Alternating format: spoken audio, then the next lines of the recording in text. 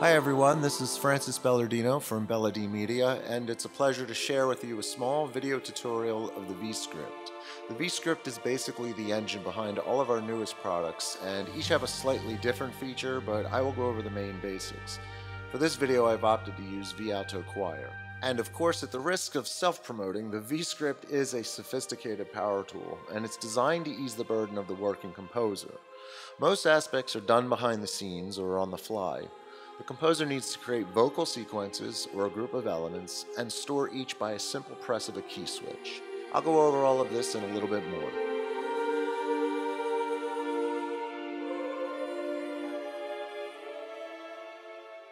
So the first thing to notice is the verse section.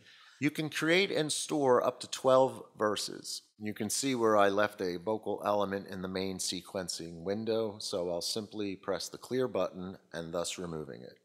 Verses consist of a group of vocal elements, 1 through 16, and then stored on one of 12 key switches.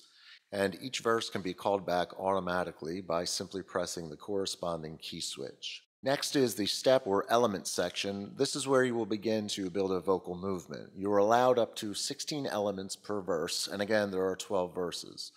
You open the element drop-down and select your first vocal movement, and then move on to the next, and so on. So for this example, I'll create 2 verses using 2 elements. Verse 1 will be built with ta and sa. Then I will store verse 1 on the C key switch. Next, I'll advance to verse 2, entering another set of vocal movements using ro and so, and then storing this on the C sharp key switch. As you can see by pressing the corresponding key switches, you are now triggering between verse 1 and verse 2. Moving on to the effects panel, you have a simple on-off switch talking to the impulse response church reverb, as well as a vocal filter boosting a bit of vocal air, again on and off. Next are the attack and release sliders, which are self-explanatory, but you can assign a unique attack and release for every element in each verse. So that's 16 various attacks and release per verse. Lastly is the clear button. This will clear each created verse. As a safety feature, it will not clear them all, only one at a time. You have to select which verse you wish to clear. Okay, now for some audio examples explaining a bit more detail about the V-Script.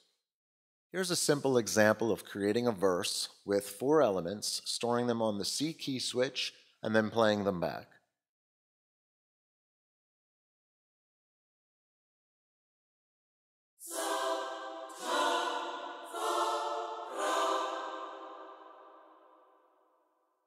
Next is an example of advancing the attack switch to give a more blurred, ethereal type choir.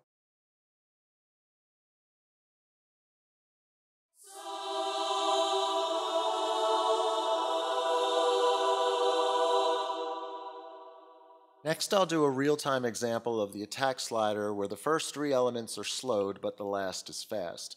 This will bring out the Z of zo, which is the last element in this verse.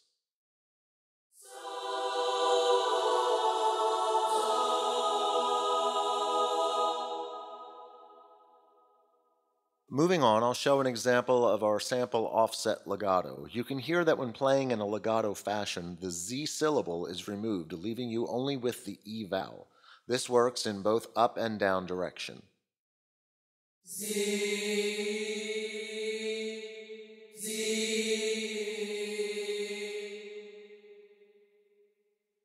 Here's a short audio example to hear the difference between playing straight or legato. Mainly when playing straight, the syllables will be more pronounced, and when using legato, they will blur. In this example, the last element in the verse is ra, so listen for the more pronounced R sound.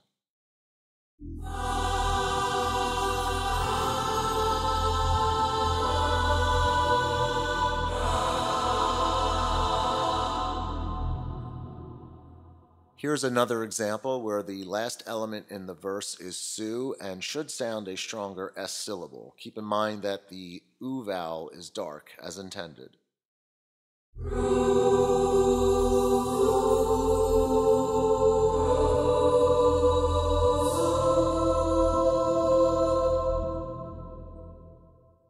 Here's the same example using the 2 vocal element.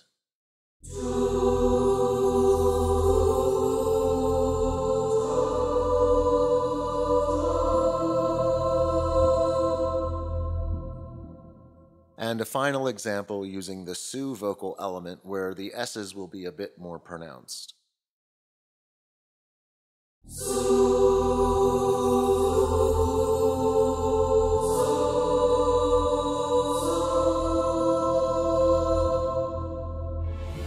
So that about covers the very basics of the B script, and I hope this has been helpful to you, and as always we look forward to serving your musical needs.